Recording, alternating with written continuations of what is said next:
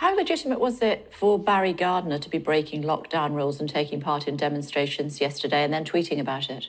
Well, I don't think it was. I don't think it was right. I think it was quite dangerous to break the social distancing measures, and I completely understand why a lot of young people are coming out onto the streets of Britain to protest. I'm very proud of them, but social distancing matters.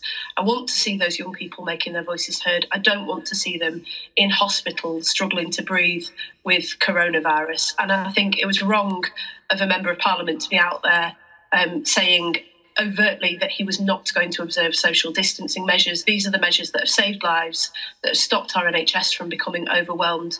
You're not just putting yourself at risk, you're also putting our NHS at risk and other people at risk. So, I hope that he's reflected on that and decided to correct that, because we can't give the impression that social distancing at this stage somehow doesn't matter as we come out of lockdown.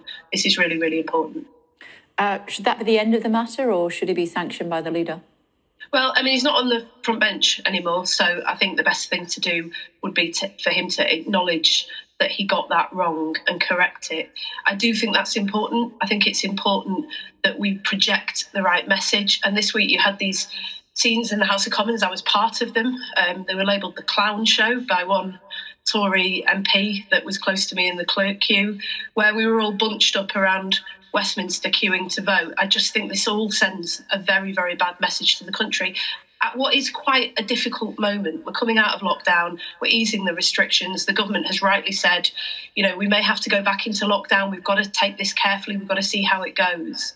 And we're just creating exactly the wrong impression because of the actions that Jacob Rees-Mogg took this week. I think we all need to be very clear that social distancing matters.